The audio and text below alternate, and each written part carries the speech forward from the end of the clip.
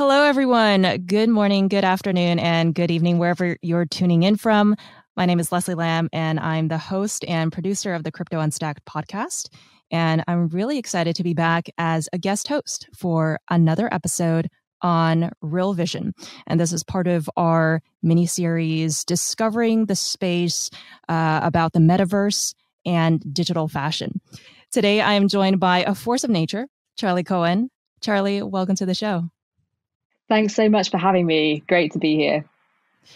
Charli, you've been addressing the metaverse, as it were, since 2013, or the multiverse, however you want to call it, and taking physical fashion into the digital world.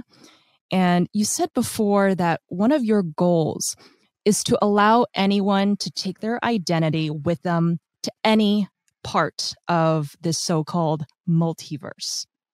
So I think that's a pretty massive statement, and I'm not sure everyone can comprehend this term right away. So let's start off by talking about this grand ambition of yours, right? And we'll take it back to how things got started for you in the fashion space. Sure.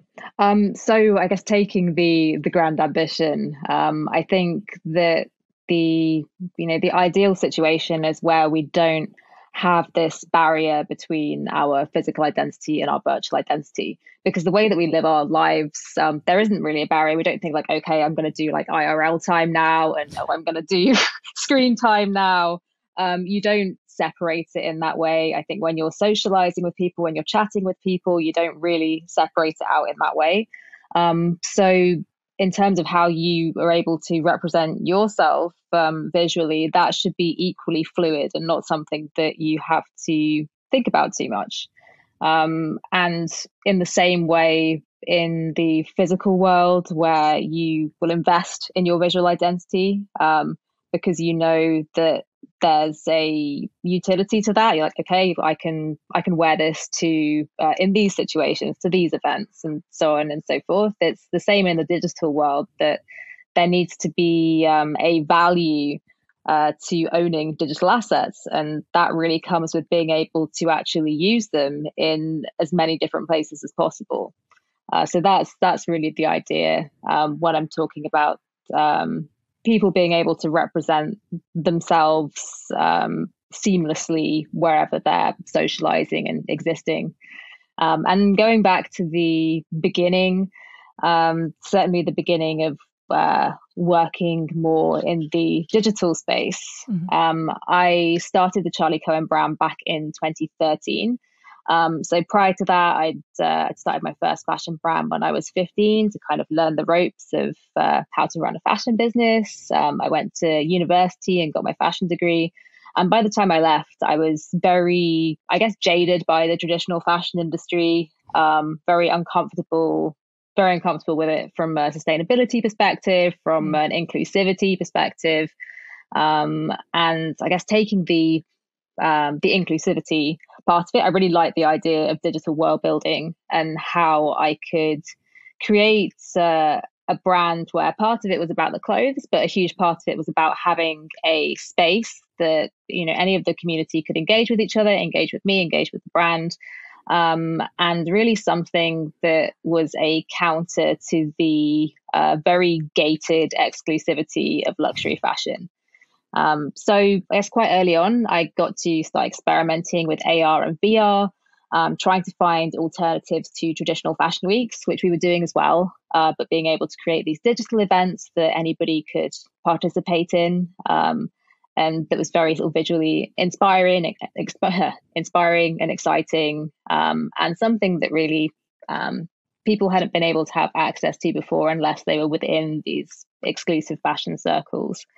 And from there, I started working more with the gaming industry and really seeing the opportunity around digital assets as well as just digital experiences. So started looking at wearables and avatar customization. And through that, I discovered NFTs really as a way to be able to bring more utility to virtual fashion. So we've been able to do these experimental projects where we could work with specific game spaces and create skins, wearables for these particular spaces, but it had no utility outside of that particular space. So I really like the idea of there being some kind of solution to that. And through 2020, being in this position where we could create digital events and digital fashion, we were in a great position to do all these big brand collaborations because we had something that they really needed at that time, having had to cancel all of the physical activations and a lot of the physical production that they had planned for the year.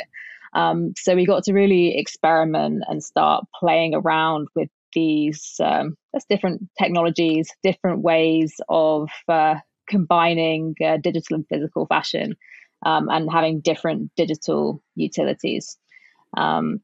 So through the last, I guess, year and a half, we've collaborated with Reebok, with Assassin's Creed, with Sanrio, with Pokemon most recently.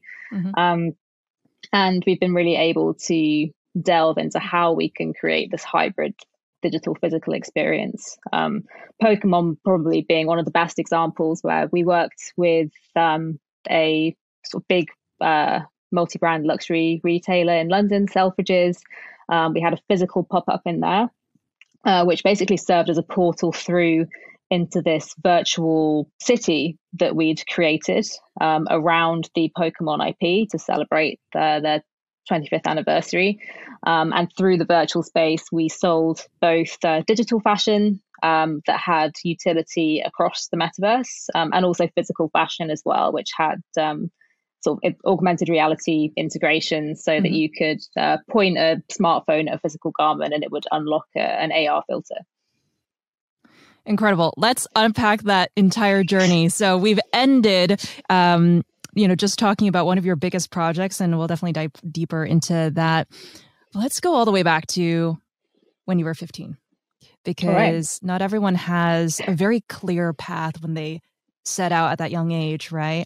Saying, this is what I want to be doing, and actually doing something about it, right? We all have ideas. I want to be this, I want to be that. But then there's always this sense of, well, I need to go through schooling. I need to go through this experience, intern here, get this early job, and then eventually I will be able to start my own thing, right? That's typically how I think people who want to become entrepreneurs maybe course their path, if you will. So your journey with fashion started at 15 with you founding a company. I mean, what influenced you back then to say, you know what, now's the time? Well, I think there were a couple of big contributing factors. One being that I'm sort of very lucky in that my parents and most of my family are entrepreneurs. So that's something I've always been exposed to. And I've never really had any fears around it, or I guess the same sense that it's a huge risk to take that maybe someone would have whose family are in more traditional work. So there was that barrier that already I'd never had to experience. And then the other piece is that when I was 13, I left school for 2 years and sailed from the UK to New Zealand with my mum and stepdad.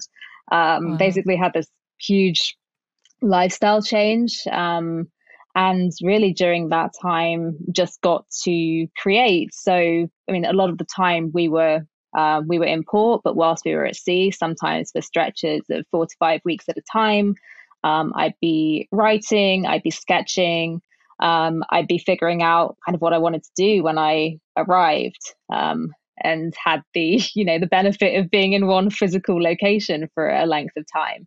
And I was already really obsessed with fashion, so I started off kind of designing like, oh, this is when there are shops again, this is what I want to buy for myself. And really by the time that I got to the other side in New Zealand, I had solidified the idea that fashion was what I wanted to do. And then in New Zealand itself, it was a much easier school curriculum than it had been in the UK, even having taken 2 years out. So I had kind of extra time on my hands. I saw locally that there were sewing and pattern cutting classes available, so I just enrolled myself in those.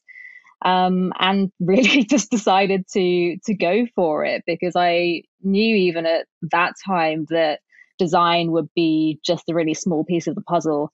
And I wanted to learn like how to build a supply chain, how to sell wholesale, how to market stuff, how to fill out a tax return. And it seemed like it was a great opportunity to be able to do that before going and doing my formal fashion training, because again, from what I knew about fashion school, which was definitely accurate by the time I went there, is they don't teach you that much about the business side of things. So I just wanted to take the opportunity whilst I felt that I had it.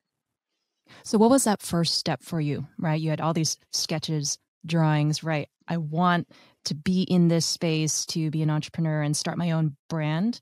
Was it at that time, right? So what was that first step that you took for those interested in just trying to start something new?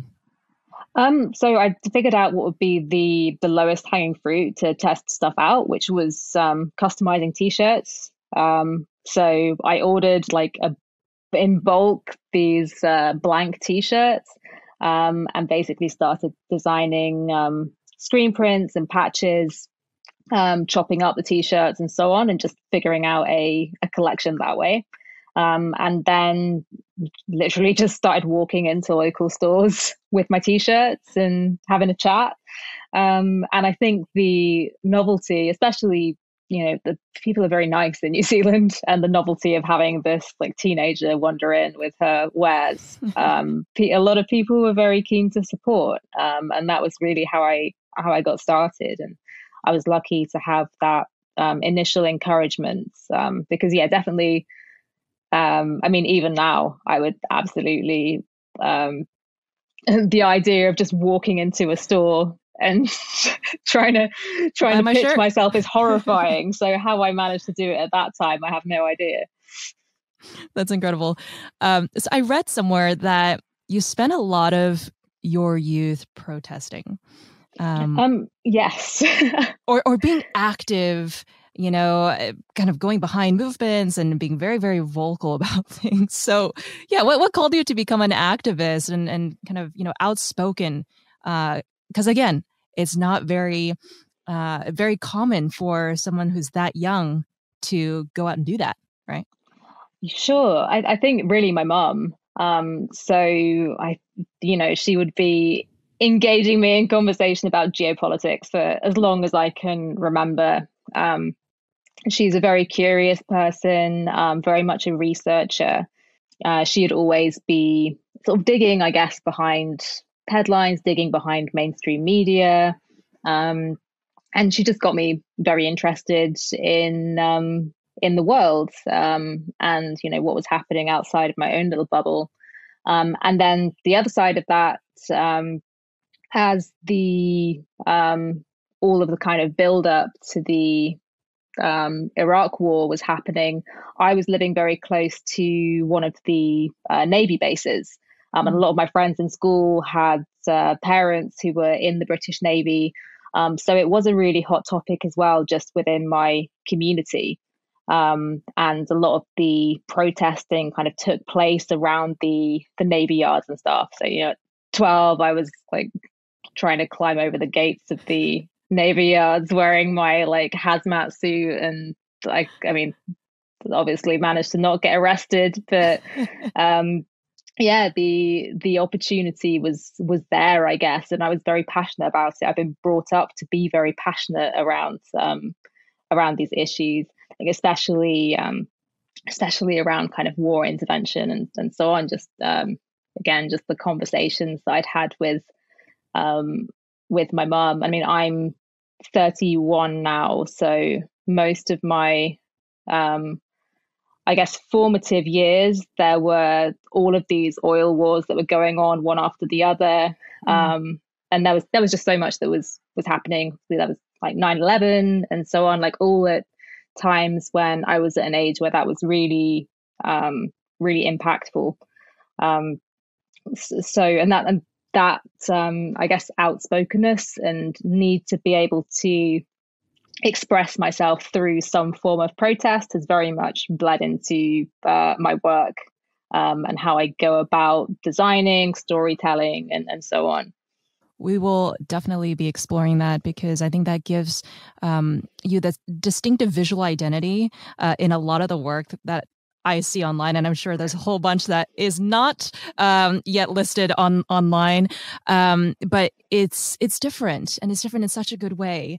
And there's always a story, I think, behind every designer's, either from one collection to another, or just, I would say, the way that the designer kind of does their work across everything. Every piece has a story, right?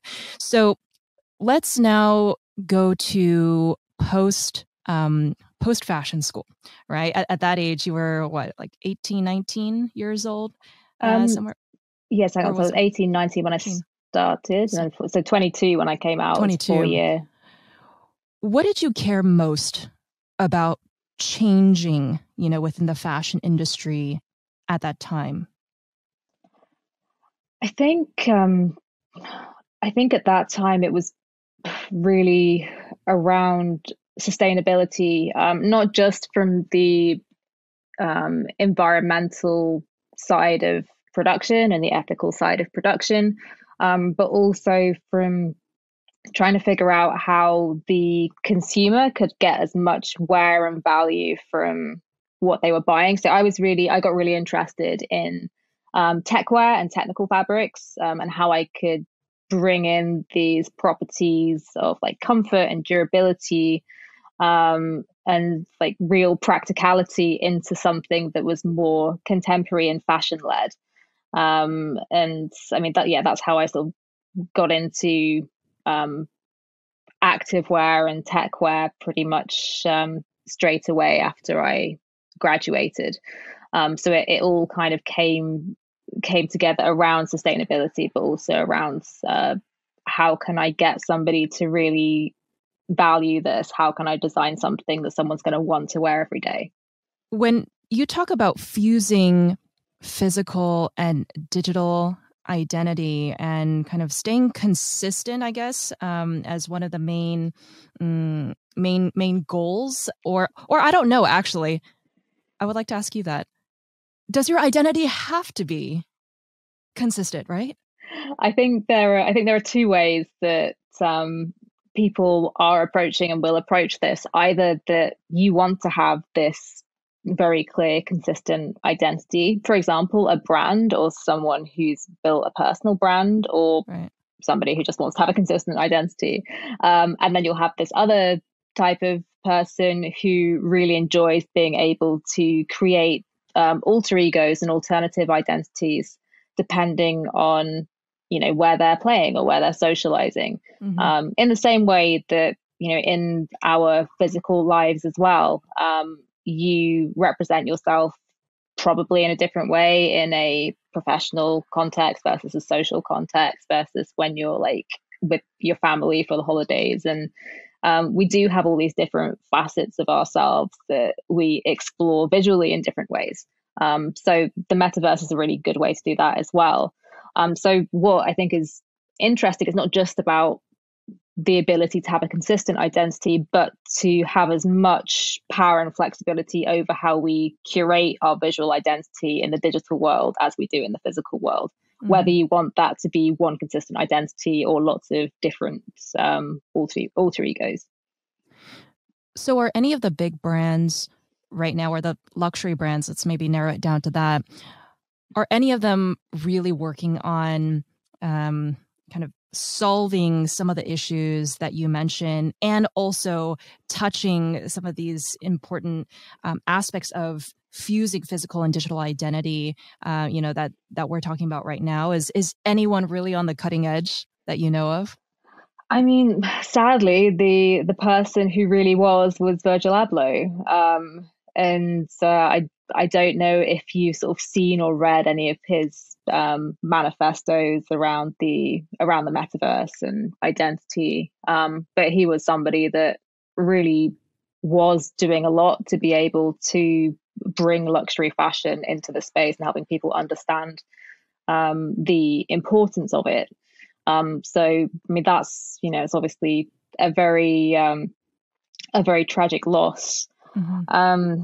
In terms of other luxury brands, I think you have say like Balenciaga and Louis Vuitton especially, who have understood that their new consumer is a gamer. Mm-hmm. And they've been doing a lot of really interesting experimentation, collaborating with the gaming industry and exploring digital identity, crossing over with physical garments in that way. Um, you have, I mean, sort of out of luxury, but still on the fashion side, you have Adidas, who have made a really interesting play. Actually, I think they're one of the brands who've been most successful in integrating with the Web3 community. They recently did a drop with like two very big NFT projects, Punks Comics and Bored Apes Yacht Club, which is both digital and there'll be physicals that will be dropping. But before they did that, they spent most of this year very actively engaging with the whole community. That's something that the wider luxury industry haven't put enough effort into yet. How to actually authentically engage with the community, because that's actually a massive piece of it, and something that I think is very positive in that it gives new brands and new designers a level playing field. Yeah. Because if they can build a community, then they can come into this with as much power as a luxury brand coming in. Because it comes down to how well you can engage with and speak to the community as well as talent. Well, how do you think Adidas did that? Right, because they're just as well known as the next, Nike, Reebok you've worked with, right? They're not a new startup by any means. So how do you think they just came out and said, "Hey, look, Web3 community, like we want to also be in this space, like let's get some, engagements going." How do you think they did that successfully? I think they did a lot of research as to what would be the best way to go about it, and they really took their time getting to know the community before they tried to monetize it. Whereas most brands are coming in straight away, trying to monetize without putting in those months first. Mm. Yeah, it's interesting because even within the sportswear industry, where I know you get some of your influence from, right, the activewear and the techwear, there's this question of, is the stuff within this industry commoditized, where there's not really the sense of exclusivity as it is. Like when I think of Adidas, I don't think, oh wow, lots of brand collaborations, lots of exclusive drops, in the same way that I would associate a luxury brand, small or big, in the way that they go out and try to curate their so-called community of buyers, right? Sure. And so it's interesting, I think, with these brands like Adidas and Nike coming into the space and really wanting to integrate, in the metaverse and Web3, trying to build some exclusivity by way of NFTs. And maybe, they become, I use this word a lot, but they become the luxury so-called brands of the digital world. Sure. But, not because of material necessarily, but through the different engagements that they end up creating or collaborations, right? What do you think about that? Sure. I think first of all, exclusivity and luxury within the metaverse is going to come more from access. So what access do these tokens grant you, whether they're wearables or JPEGs or whatever else?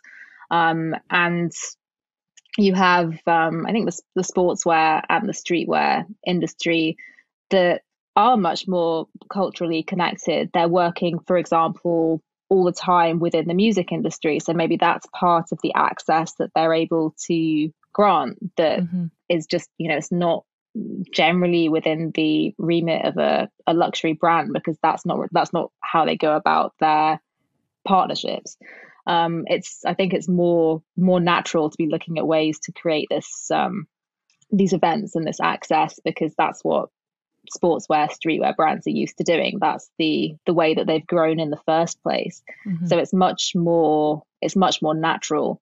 I think where the luxury industry will come in initially, probably a bit like the Dolce and Gabbana drop, is where they're granting, I believe with that, there was a utility where the holders get access to the couture shows. Like access is going to be probably the smart way for the luxury industry to get involved, and it's going to be much more around that than about garments that are being worn in the metaverse. But I think where there's the most scope to build the Web3 native luxury brands are the native brands that are coming in now. It's kind of an open playing field.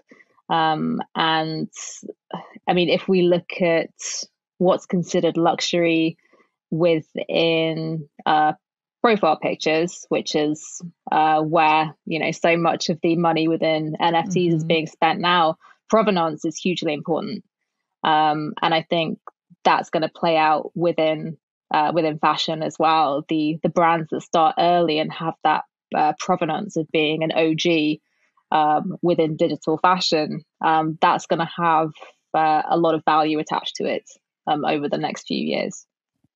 Yeah, I think the big question is, what does luxury mean in Web3, right? How does that change from the traditional sense of the word? So I think that's like a really big question for our listeners to also maybe just, think about, right? Because it doesn't necessarily mean what's existed in the physical world is necessarily just going to port over 100% into the digital world. And as you say, access, right? Maybe that is the defining definition of luxury. And it's not that concept doesn't exist in luxury, because obviously that's what exclusivity means, right? But it's a bit more democratized, I would say. Yeah. Not entirely. Not entirely. But I think we are progressively getting there. So I think what would be interesting now is to explore how the Charli Cohen brand is doing that, right? Like, what is your strategy when it comes to building garment, digital fashion, for the metaverse?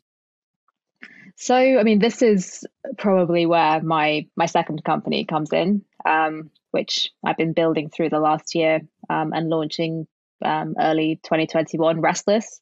And the way that Restless came about was me within Charli Cohen trying to figure out how to be able to streamline the collaborations that we've been doing, because we had all of these different stakeholders. So there's the license that we're working with for the collaboration, then the different tech partners, the different artists, the different game environments that we're creating digitals for, the physical supply chain, and it was each collaboration has been a very convoluted process, having to go to each of these stakeholders, then it goes back through us, back to the license, back to us. So I was trying to figure out how to streamline this within Charli Cohen, and that really evolved into Restless. And the premise of Restless is that you can come in as a fan of a certain brand or IP or artist. You can choose a fashion silhouette, streetwear, techwear silhouette. You can then customize it with the graphics IP of whoever the brand that we're collaborating with or dropping, whether that's a Web3 native artist or a musician. There'll be a mix of Web3 and traditional IP. So they can customize their garment with these graphics, then they can mint it, and then they can put together a bundle of different renders of that garment for each of the environments that they game in or that they socialize in. And they can also redeem a physical version. So it's kind of about creating this hub that connects all of these very disparate economies and ecosystems that make up the metaverse, including traditional gaming industry as well. But being able to design and create something very easily in one place, and then be able to connect all of the different versions that you need to that.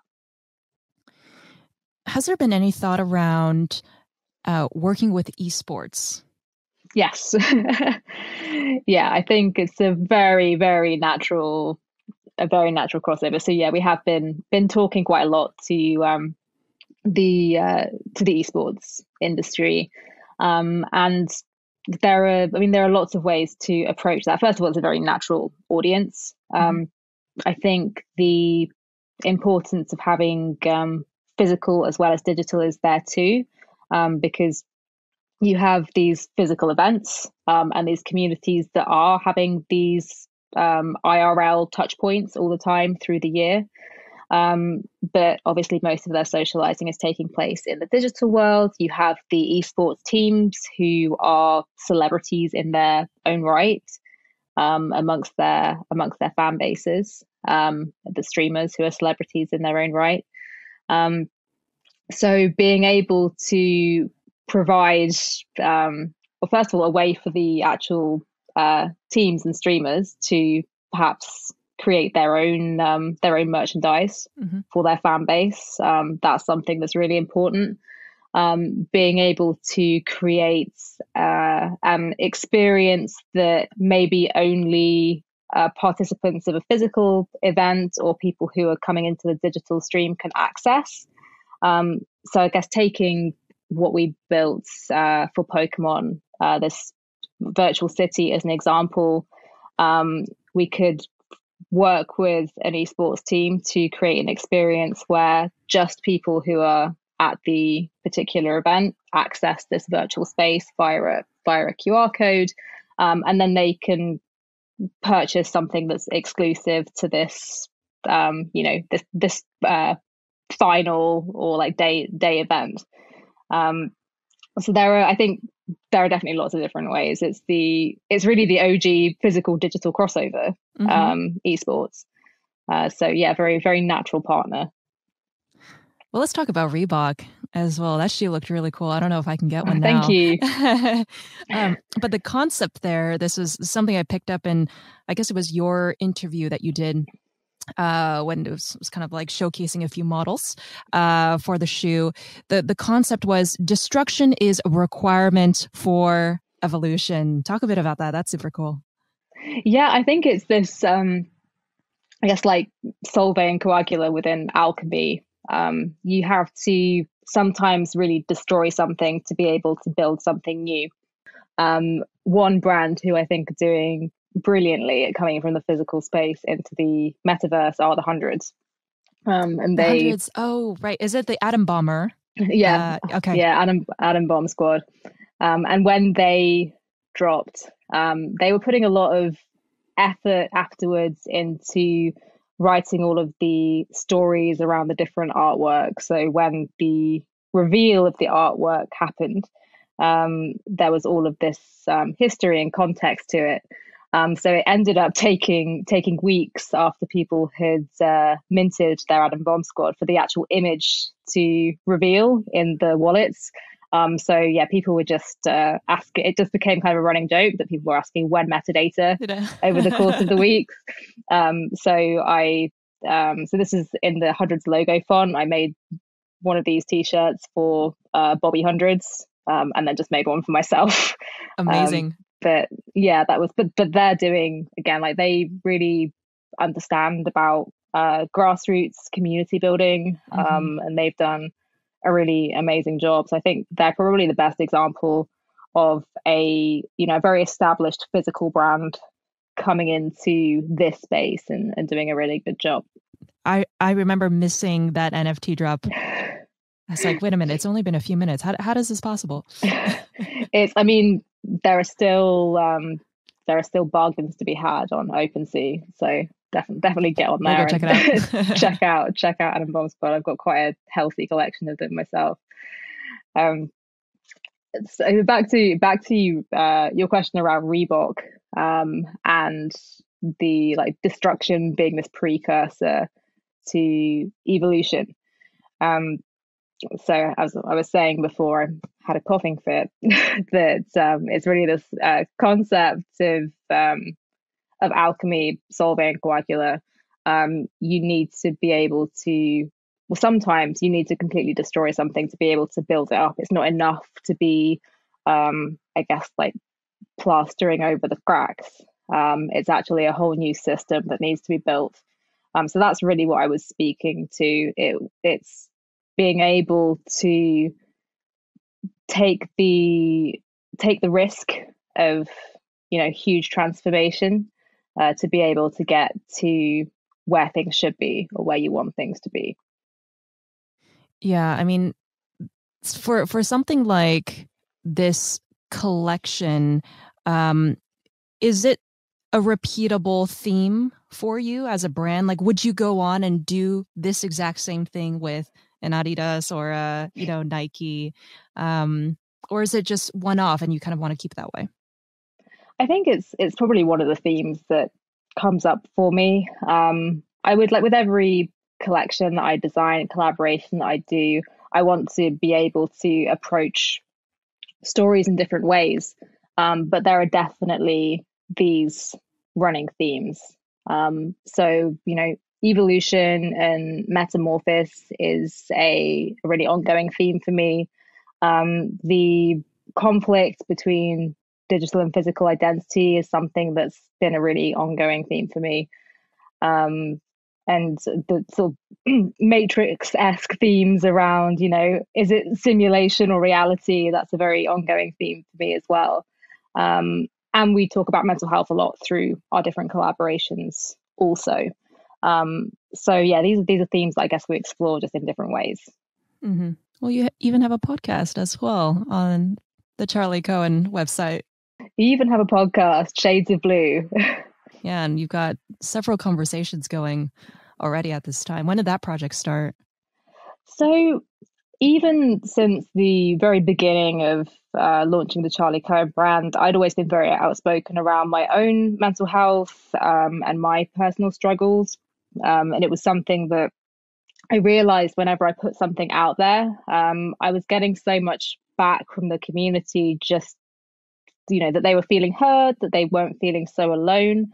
And, I realized actually I can really help people if I use this as a platform to just, bring up these issues that we're all dealing with, but not necessarily talking about. And the concept for Shades of Blue, I really wanted to formalize something around it, kind of under the Charli Cohen umbrella. Mm-hmm. And I thought that it was important to talk about mental health specifically within the creative industries, where you have artists and creators who are in many cases creating because that's their outlet for dealing with mental health. Artistic people tend to be very emotional and very deep, and often they're artists because that's how they're dealing with some kind of trauma. So you have probably a disproportionate number of people who are suffering. And then the creative industries are some of the worst for exploitation, and I guess just really facilitating poor mental health, substance abuse, overworking, the glorification of suffering, the whole kind of struggling artist, tortured artist stereotype that's quite glamorized. So I just wanted to look at, I wanted to speak to people from different parts of the creative industry, understand their experience personally, and then also what's right and wrong within their industry as relates to mental health and supporting people. Well, what's been one of the most surprising things since, starting the podcast and going through all those conversations for you, speaking with people in the industry? Most surprising things. I think probably how open people are willing to be once they realize that, first of all, it's therapeutic for them. but also it's therapeutic for other people to hear them, how far people are willing to go to really just lay out all of their history and their trauma in public. It's when it's still, I mean, we're in a much better position now, but it's still quite stigmatizing, especially with men. Mm. Um, so yeah, I think just the openness has been a great surprise, but still a surprise.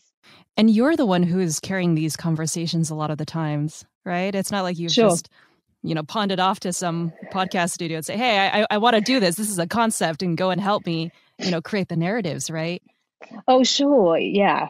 I mean, these are honestly conversations that I have with people all the time. I mean, anyone that's met me in real life, and we've had, I guess, a more meaningful conversation than small talk, they will Mm-hmm. probably tell you that we've gone through, we've unpicked their trauma, their current relationships. There's always a reason. It seems like the time that I meet people is to have these conversations, and people will tell me things that they haven't expressed before or even really dug into themselves before. So I think it's just one of my roles is to have these conversations with people. Mm. And I think this actually, connects quite nicely with the larger narrative about what it means to be a brand in Web3. What does accessibility mean? What does it mean to connect with your community? Taking you as a brand, right? You seem accessible as a person. I don't know who the CEO of all these other big brands in the physical worlds are. And if I ever were to meet one of them, it's because I probably won a lottery ticket to go to a show. And that somehow granted me a 10-minute access to talk about, who knows what, right? But not in the same way that I think these homegrown kind of grassroots brands trying to, make it in the Web3 space are interacting from the top down, right? You as the fashion designer, as the founder of the company, all the way down to, people who you work with, right? Those down the line in the supply chain. Like, I'm sure it's not, you don't think of that whole operation as very piecemeal. And I don't deal with these guys. I only want to deal with them as like the head honcho, right? I'm sure that the idea of running the brand and the operations is also quite different when it comes to building for Web3. Yeah, it's very holistic. I think Web3 teams as well. It's much less hierarchical, much more Mm. collaborative. I guess it's more like a startup where the core team are usually stakeholders in the company as well. Like they have a real ownership of what they're building.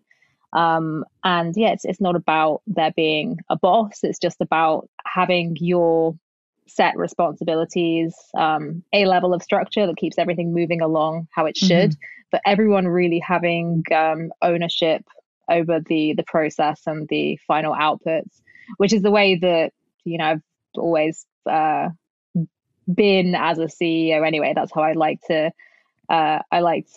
build a team, be able to give everyone a lot of flexibility, a lot of ownership, and it's the way that things are just naturally building out in Web3. I think especially in Web3, the number of teams who've never met each other.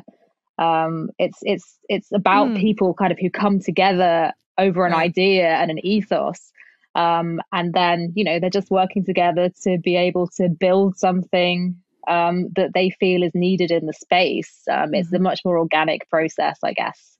They're like, right, I'm going to start this company. I'm now going to hire a team.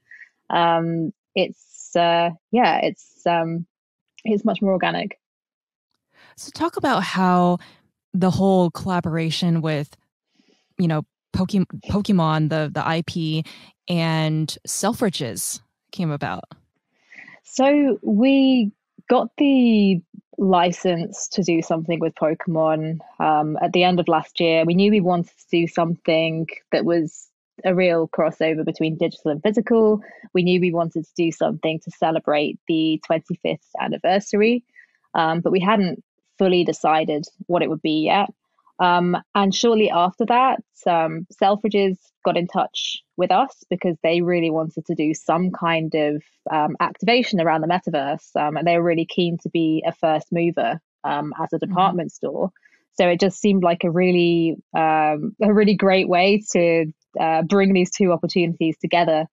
And we worked together with Riot, Yahoo Lab. So they are a fantastic team that specialize in immersive tech and like digital retail experiences. We'd worked with them. We worked with them last year, creating this virtual reality experience. And they sort of partnered with us and helped us build out this insane game world. It's still up, so I would highly encourage anyone to visit electriccity.co and just have an explore, because it really is very beautifully put together. And so yeah, we had this sort of dream team of partners to make this happen. And yeah, I think it's one of my proudest projects to date. Do you have any other brands that you wish to work with? Not necessarily planned, but just over the long term, you respect and want to collaborate with? Oh, I think many. I think even like I love working with music artists and music industry. If I hadn't gone into fashion, I would have gone into music. So that's my way of just being able to tap into that. And I think as well, there's just so much around creating these full sensory experiences that make sense within music. So, partnering with more record labels, partnering with more independent artists. But also I would love to be working more with Web3 native artists too. So it's, I guess, over the last couple of years, I've almost shifted to wanting to work more with these more like anarchistic Web3 artists who are, coming in and autonomous, versus the more traditional IPs. But yeah, I think I'm going to jinx it if I name names, because there are a lot of the people who I really want to work with who I probably will be working with now. But yeah, let's leave it as we'll keep it as a surprise. Progressive music industry, and yeah, artists who are killing it in the NFT space. Excellent. Well, as we wrap up here, Charli, I just wanted to end with, two, again, more big picture questions. And the first one is, why is the metaverse important to you? You could be doing so many different things, right? Working on other aspects of Web3, continuing that Charli Cohen brand, just physically, in the physical space. Why the metaverse right now? I think the metaverse right now is most closely tied to like who we are and how we express ourselves, and how we I guess how we're able to reconcile who we are in the physical world versus who we are in the digital world. I think it's so fundamental to everything, being able to I guess comfortably be you. I think as well, being able to comfortably express yourself is something that Web2 social media has damaged severely over the years, especially for the younger generation coming in who are so scared of doing anything that might get them criticized or cancelled or trolled. The metaverse gives these generations a way to explore identity in the same way that we were able to before social media, but with even more tools to go even more experimental. And if you want to be anonymous, pseudonymous, you can be. And yeah, you can just really experiment and explore, which is just hugely important to self-development, to mental health, to understanding who you want to be and what you want to do. It's just, as I said, like it's really, really fundamental. And you've mentioned, right, 31, we're both kind of on the border, I think, of being millennials. And what we're seeing right now in Web3 is, the rise of, Gen Zers who are really wanting to start off their career in Web3. Right? They're not saying let's go traditional and then move over. And so I've always been wondering about this generational divide when it comes to understanding what the metaverse is about, first and foremost, and how meaningful virtual life can be, right? My parents don't understand why we even need anything digital in terms of garments. What does that do for you? If I can't wear it, what's the purpose, right? Sure. So it's not to say, their view should be discounted just because we've moved so far ahead in terms of innovation, but rather taking it into context and saying, well, hold on a minute. That means what we value is changing, and how we're valuing, these assets, right? Pieces of work. That's also changing as well. So can you talk a bit about maybe that generational divide from your perspective, what it means to, one, create virtual life, and why that should be important to the future generations that are going to be working in the metaverse and digital fashion space? Sure. One of the things that the metaverse is built on, we've learned through Web2 social media, the actual depth of connection and relationship you can make with people online who you've never met or never seen, and how real that is. I think that's where, that's the place where you kind of need to bridge the understanding. And the pandemic has done something for that, where suddenly we've all gone remote. We've had to find these virtual ways to communicate with each other. Some feel more like we're in the room with each other than others. The technology that is making up and evolving the metaverse makes those interactions as real as possible. I think it was a real eye-opener for me last year when I'd been in LA for nearly 6 months away from my team in London. And we were doing this virtual reality project. And as a team, we were setting up the space and just hanging out as avatars in the space. Not even realistic avatars, literally just floating shapes. And it felt so much like because we were talking to each other, and we could see something of each other kind of moving around and could, virtually interact with each other. It felt so real. It felt like so similar to being physically in a room.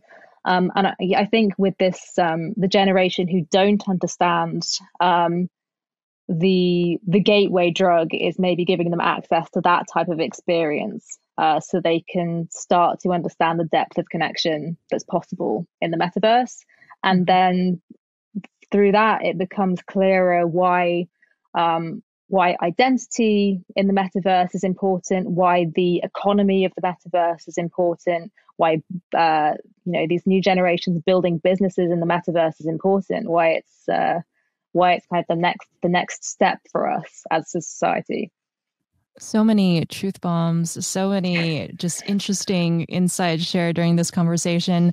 Charli, it's always so great to chat with you, a thought leader in the new digital fashion space. And of course, as one of the first conversations that I'm having, about the metaverse and, this mini series that we're doing with Real Vision. So appreciate you so much for coming on the show. And I know our audience is really going to enjoy this. Thanks so much. Thanks so much for having me. It's been really great chatting to you.